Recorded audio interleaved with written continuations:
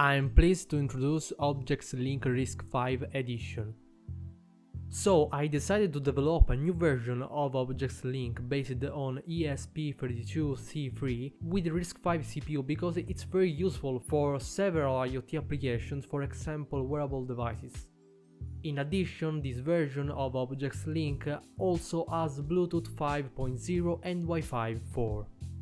The goal of OBJEX Link is to provide reusable and easy to repair hardware for several IoT applications. To do this, I'm developing different versions of OBJEX Link with different SoC or microcontroller, but still keeping the same form factor and pinout with slim stack connectors.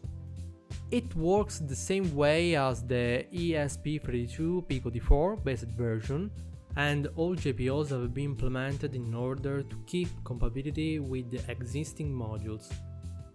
For example, this way the HDC1080 module is compatible with the OBJEX Link RISC-V edition. So just install the ESP32-C3 core on Arduino IDE or similar software to be able to program the board.